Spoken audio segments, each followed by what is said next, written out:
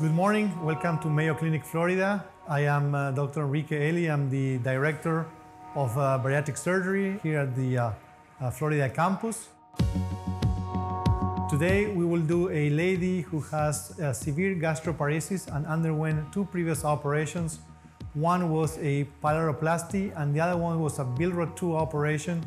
Both of those operations did not work, so she came back to see us with weight loss, nausea and vomiting, and abdominal pain. So today we will convert those two operations in a partial gastrectomy with a room wall reconstruction. Hopefully that will be enough to treat her symptoms. So it looks like the OR is ready to go, so let's meet you inside and we go for the operation.